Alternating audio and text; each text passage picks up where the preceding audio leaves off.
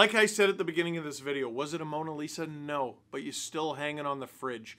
Ilya Samsonov did not have the greatest game, but he still gave his team a chance to win. Even in the first period, when I didn't think the team was playing very well, Nylander looked incredible. That was like his pre-contract signing effort. It had nothing to do with the points. Tavares looks fully invigorated. I really liked Matthew Nye's game. Liked Marner's game. Obviously liked Matthews' game. I'm glad Morgan Rielly stayed in the game after taking a bit of a bad bump. They got some pretty good shifts out of the fourth line. Like, that's a good game. That is a good game, and it was shown on the scoreboard.